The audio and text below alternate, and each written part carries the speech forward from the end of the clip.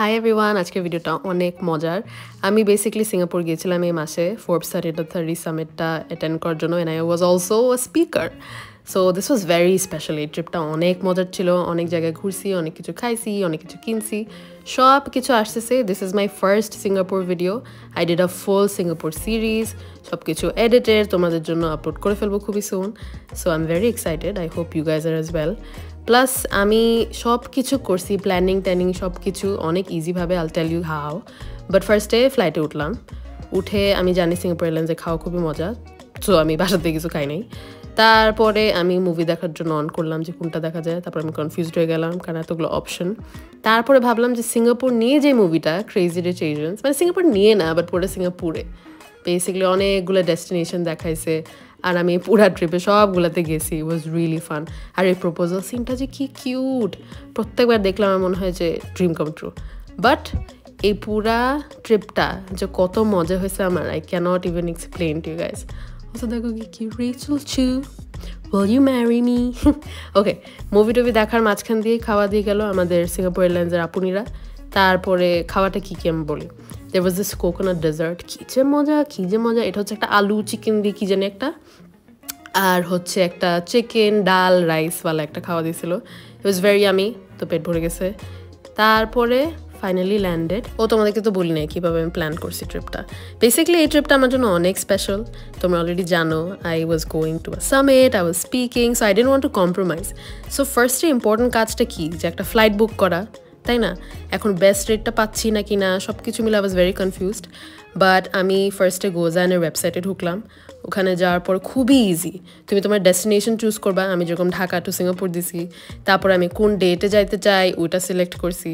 ওইটার পরে তুমি সিলেক্ট করবা যে তুমি কোন এয়ারলাইন্সে যাইতে চাও আর কোন ফ্লাইটটাতে যাইতে চাও। ওইটা তুমি চুজ করার পরে just payment, and that is done. It's that easy. তুমি যদি এমন হও যে তুমি খুব কনফিউজড হয়ে যাও, এগুলো আমি বুঝি না, এগুলো আমি জানি না, জাস্ট চেক আউট গোজান। ওদের অসংখ্য ফ্লাইটস আছে, আর ফ্লাইটস বাদে ওরা হোটেল বুকিংও করে দেয়, ট্যুর প্ল্যানিং করে দেয়।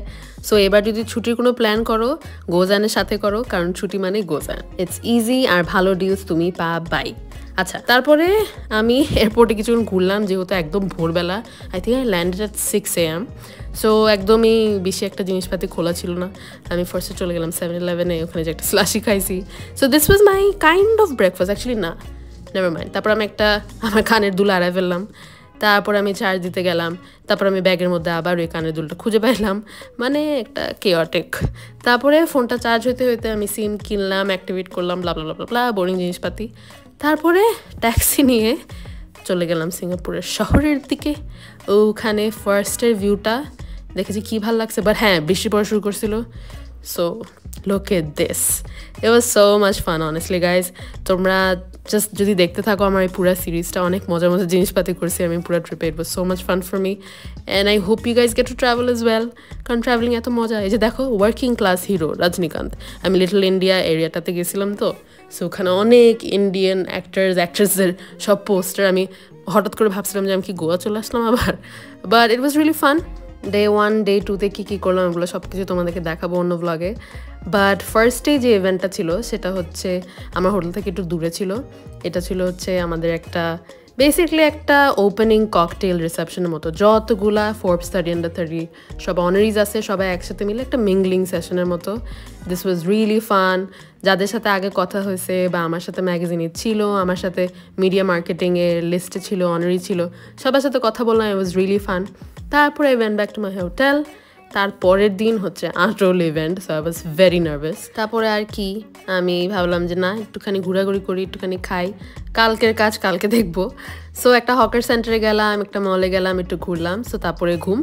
সকালবেলা উঠে, অনেক সকাল উঠছি সেদিন। I was getting ready. Thank you fit elegance for making this custom sweet for me. আমার খুব কনফিডেন্ট লাগছে নিজেকে দেখতে। I was feeling very boss vibes. তারপর শাংগ্রিলা হোটেলে গেলাম, ওখানে রেজিস্ট্রেশন করে they were waiting for me actually, যেহেতু একটা মিংলিং সেশন ছিল বিফোর মাই সেশন অ্যাকচুয়ালি।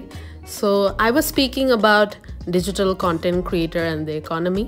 সো সব কিছু মিলিয়ে ইটস মাই থিং, যেহেতু আমি এটা করে যাচ্ছি অনেক বছর ধরে। ইট was very easy for me to talk about, but still মানে নার্ভাস তো সবাই থাকে, স্পেশালি এতগুলো মানুষের সামনে। বাট ইয়া, এই যে দেখতে এবার তো আমার মুখে নার্ভাসনেসের ছাপ পুরা। I got mic'd up, আমাকে মাইক লাগাই দিল। তারপরে finally I was ready to go on stage.